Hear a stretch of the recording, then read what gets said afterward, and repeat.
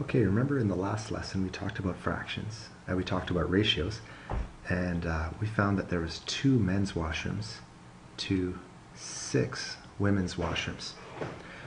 What I want to do here with you is something called reducing the fraction, putting it in lowest terms. And here's what that means. Let's say we wrote it as a fraction.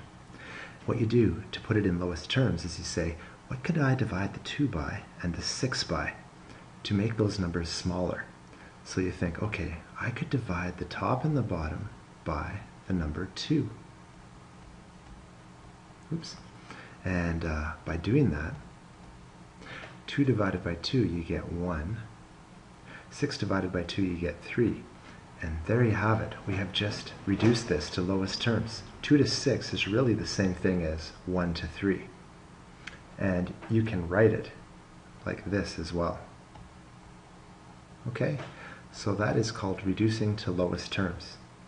So one more thing I want to talk about with ratios is you can have more than just 2 ratios.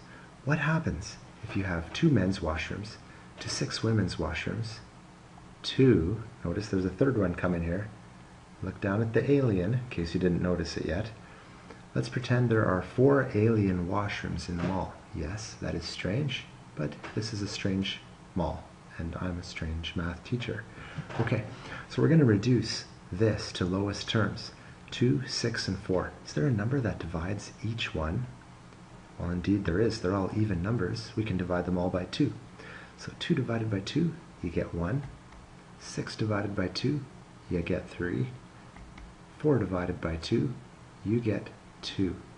We've just reduced this to lowest terms, down to 1 men's washroom to 3 women's washrooms to 2 alien washrooms in lowest terms. Okay?